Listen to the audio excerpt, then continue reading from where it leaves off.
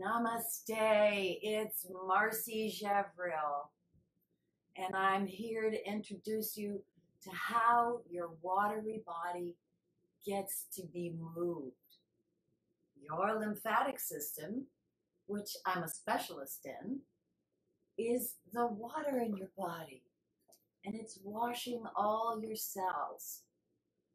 And if you come to my YouTube channel or you come to my website, yogaoftouch.com, you'll be able to see more about my book and all the things I want to teach you about self-care. So welcome to a wonderful self-care session, how to help yourself feel better faster and stay stronger longer. We have to start with the breath, of course. The breath is the origin of all life, and your watery body is moved by the breath at the diaphragm. Oh, oh, oh, yes. Well, your watery body is also moved through muscle contraction, muscle movement, right, and gravity. And I've spoken about that. I hope you're looking at some of my other self-care videos. This one is going to be focused on the breath because the breath is essential for moving the lymph. The lymph is your internal invisible shower. And so everybody right now, take a really deep breath in and just blow it out. Wah! Yeah. So now take a really kind of charging breath in, like all the way up from your feet, all the way up from your legs, all the way up from your chest, and kind of grab your fingers and send out the breath. Oh, yeah. So that's kind of a cleansing breath, yeah? Cleansing breath means you make a charge start to happen, and then you release that charge. So I'm going to take you through 3 of my favorite breaths today. A charging breath, a chillaxing breath, and a balancing breath. And they're all from yoga, and some of you who've studied yoga before probably already know what these are. The first one I want you to learn, though, is deep abdominal breathing. And I teach that in a class that I've done called Activate the Vagus Nerve. The vagus nerve. And check that out on my YouTube channel. So deep abdominal breathing, you should already have in your tool case. If you don't, make sure you do, because we're going to need that right now to do the first one, which is fire breathing. Yeah. Kapalabhati. Boom. The main mistake that people make with Kapalabhati is that they don't understand how the diaphragm is supposed to move when.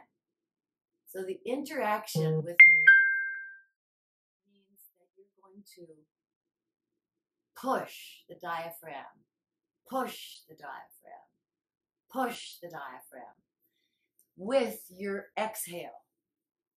So here's my diaphragm, and I'm going to take a breath in. And as I exhale, I want to feel like I'm just being punched in the diaphragm. So I like using a vowel sound.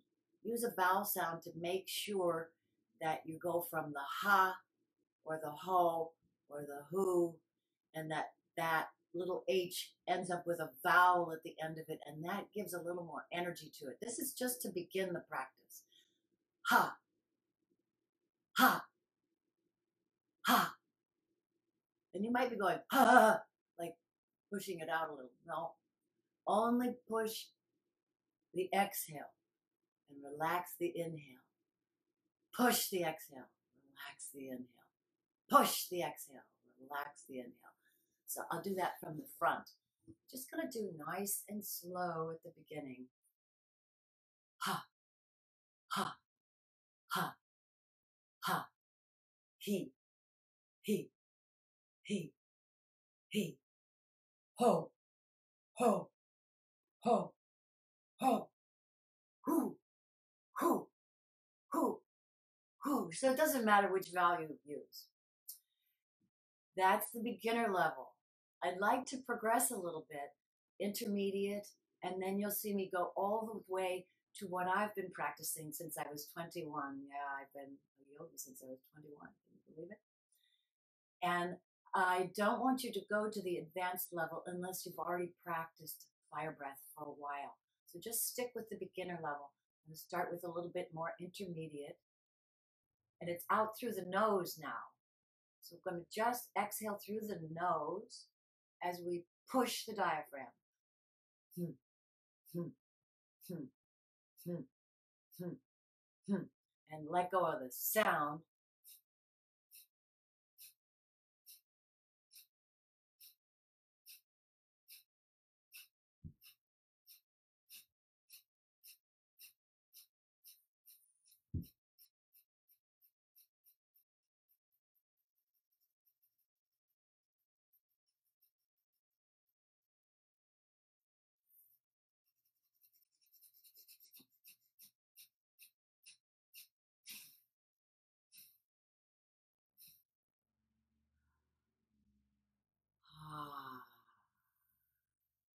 So maybe you can go that fast and stay relaxed.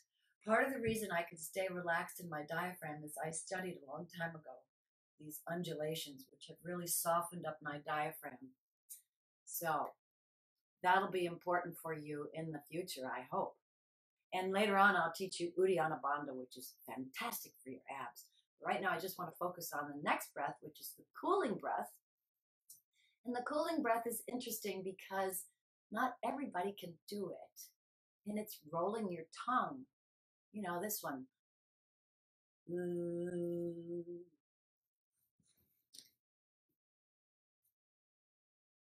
So if your tongue doesn't roll like mine does, it's genetics.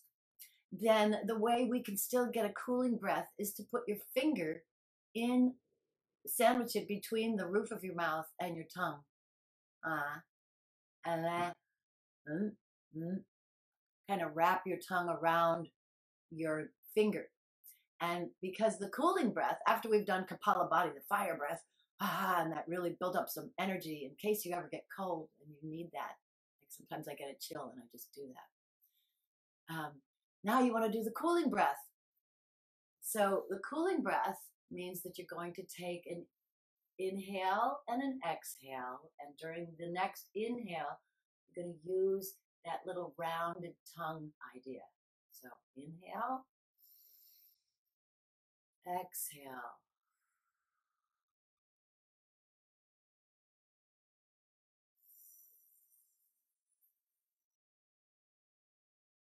Exhale.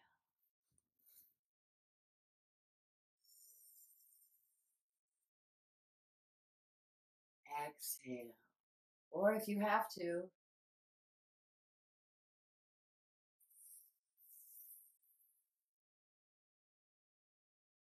exhale. And do that a few times.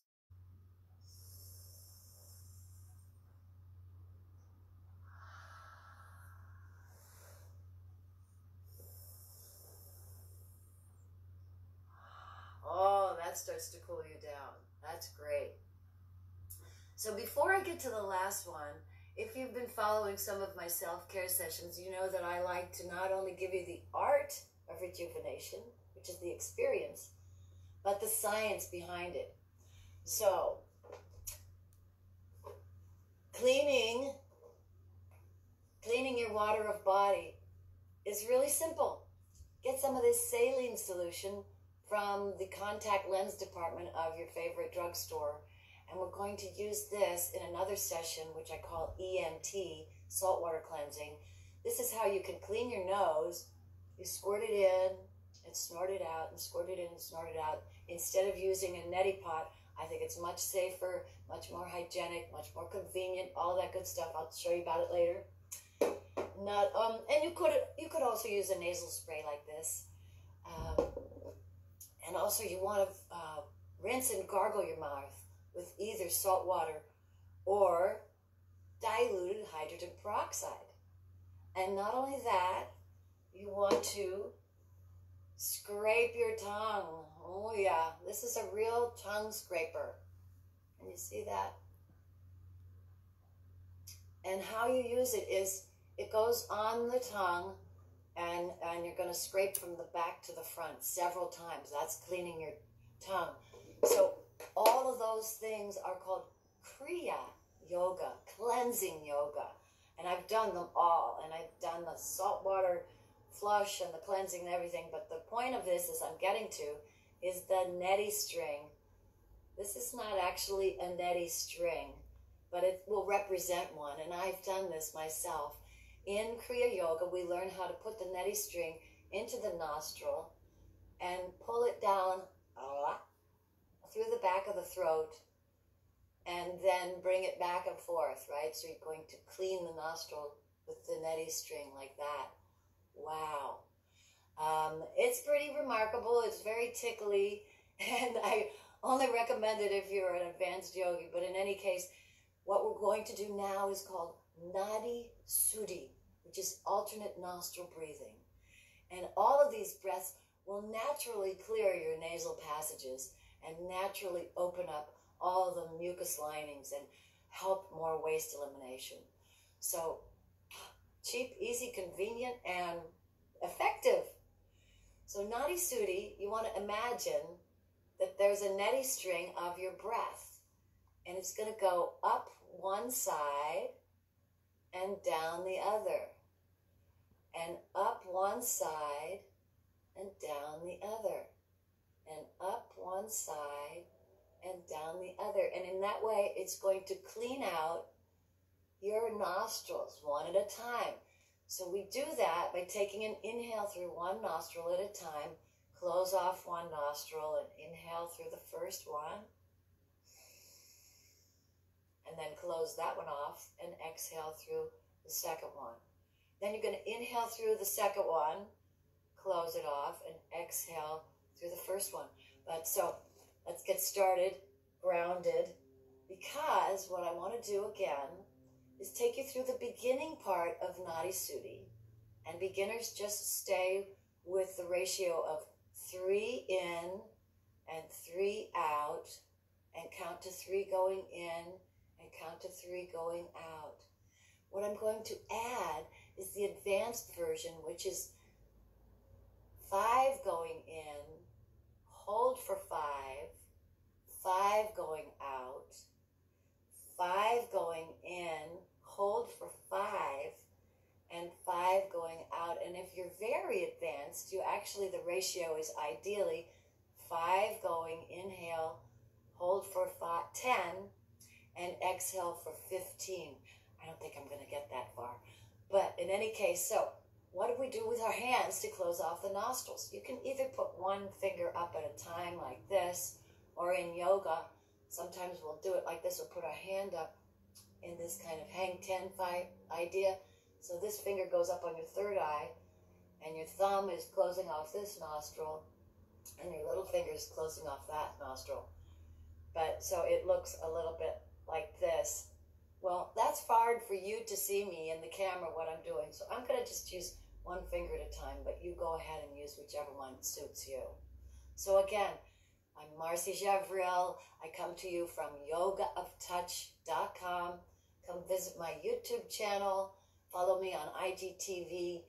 And I'd love to hear from you, and pass this forward to your friends and family, because these are all simple self-care ideas that you can implement for yourself on a daily basis. So charging breath, Kapalabhati, cooling breath. I actually forgotten the name of it right now. And Nadi Sudhi, alternate nostril breathing. So let's do Nadi Sudhi. Deep abdominal breath in. Exhale it out. Nostril count to 3.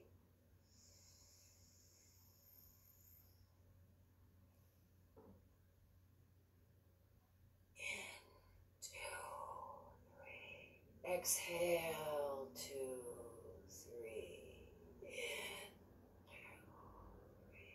Exhale, 2, 3. Inhale. Exhale.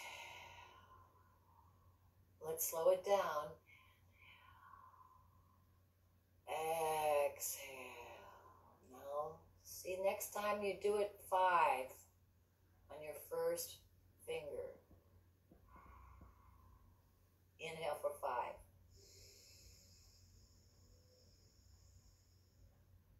Hold gently. Exhale for 5.